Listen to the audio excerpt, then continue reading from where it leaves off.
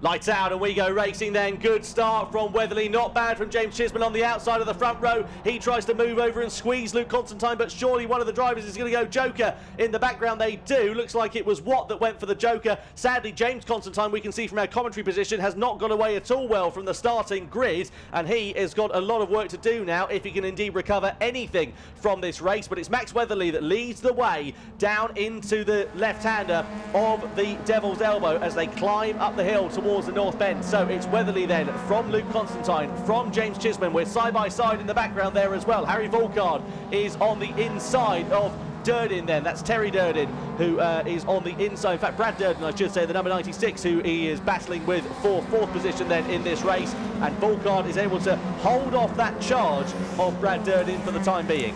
Max Weatherly, the race leader, had a year out in 2020, hoping to be back for the series, but coronavirus pandemic meant he was sitting on the sidelines as Luke Constantine, the star of Saturday's action, goes into the Joker lap, allowing James Chisman and Max Weatherly to scamper away at the front of the field. Constantine out of the Joker lap, back onto the main circuit at Dover Slope, and he falls to fourth place. Lock up there on the rears for Max Weatherly. Just shows how hard he is pushing, really on the ragged edge of adhesion through the left-hander of the Devil's Elbow. Bit of daylight now between himself and James Chisman, of course, owing to Luke Constantine's Joker on that last lap. But if anything, Chisman has closed that gap down to Max Weatherly in front, so that puts him in a good position for when the Jokers come up and when these drivers will do so. If you're James Chisman here, what are you thinking if you're stuck behind Max Weatherly? He's not too close to mount an attack.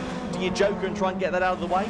Yep, I think it would be a wise move from Chisman to Joker now, try and get some clear air, but he's not going to. He's going to stick to the normal line for now, and we know that Luke Constantine really is rapid in fourth place behind them, so he's Jokered, the top two haven't, so it will change, I'm sure, before we get to the checker flag at the end of 6 laps. Yeah, the advantage here for Luke Constantine is he's in clear air at the moment. He's not stuck behind traffic, behind a slower car, and he's able to just run his own race, really, set some fast lap times and not worry too much about what's happening in front of him. And that's really what you want from a Joker if you're going to get out of the way early doors, because you don't want to be stuck in traffic. It becomes a bit of a problem when we have so many drivers going into that Joker on the first lap. We saw races earlier on where we had 7 drivers often going off into the Joker, and that kind of negates the advantage of doing it early, because what you want is you want clear track, as we said, to run your clear lines, to run your clear race, and to take advantage of those in front of you whilst they're squabbling and battling amongst one another. But no such problems there for Max Weatherly, who leads the way at the moment, keeping a good consistent pace, and that gap between James Chisman, though it shrunk initially, it's stabilising now. Yeah, and Max Weatherly, the fastest driver on circuit, which you can see the gap is just building over Chisman. 50.0 last time around, and Chisman a 50.1, so there's nothing between them, which is what we expect. They're identical, closely controlled 1.6 litre Suzukis, and they've just got the right method. Chisman just can't seem to close in on Weatherly. That gap is staying very constant. He'll need to Joker to try and mix things up, I think.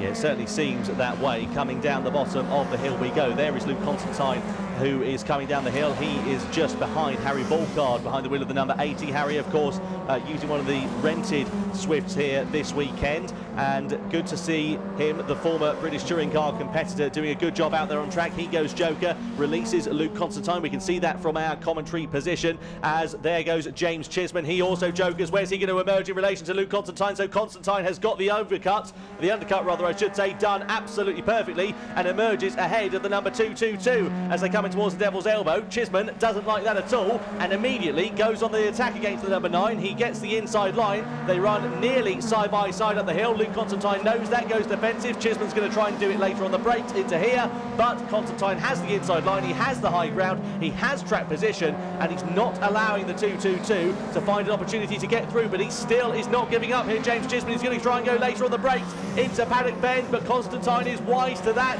and Luke manages to hold off the charge of Chisman for the time being. Max Weatherly is jokering. This is the final lap, so Luke Constantine and Chisman, they absolutely together. Contact as they went into Chessons. There's contact in between them there, a little bit of contact between themselves and Chisman, but Max Weatherly's got this one sewn up. He's got such a clear advantage. He's already up the road and into the Devil's Elbow as it stands, but these two still squabbling for second position between Luke Constantine and James Chisman. This is a great scrap in the final in the Swifts here for the Five Nations British Rallycross Championship, but I don't think James Chisman is going to have an opportunity to find his way through unless Constantine makes an error down into the bottom bend at Paddock. But what can we say about Max Weatherly? A fantastic race it has been for the number 23. He comes over the timing line to take the checkered flag in the Suzuki Swift Championship. Then he wins round 2 here at Lydden Hill.